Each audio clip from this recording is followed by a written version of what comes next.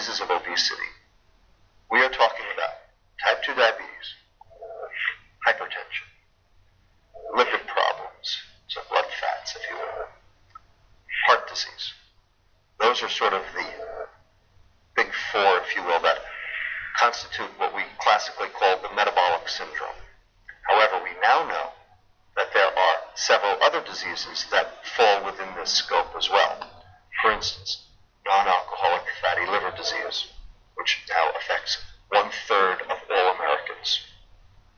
Polycystic ovarian syndrome, which affects 10% of all women. Cancer, and also dementia. Now here's the key. Everyone thinks that those downstream diseases are because of the obesity. And that could not be further from the truth. The obesity travels with those diseases, but the obesity is a marker for those diseases. 20% of obese people have a completely normal cellular metabolism, and they will live to a normal age. 40% of thin people, normal weight people, have those same chronic metabolic diseases and will die of them. Nobody dies of the obesity per se. They die of the diseases that come from the metabolic dysfunction. So when you do the math, that accounts for 60% of America. We are not talking about a minority. We are talking about the majority.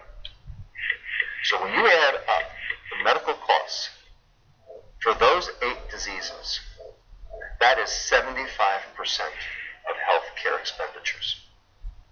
Not just ours, not just America, but all over the world. So much so that in September of 2011, the United Nations Secretary General announced that non-communicable disease, that is, chronic metabolic disease, type 2 diabetes, heart disease, hypertension, cancer, dementia, now posed a bigger threat to the developing world, not the developed world, the developing world, than did acute infectious disease, and that includes HIV. This is enormous. This is mind-boggling. This is absolutely staggering.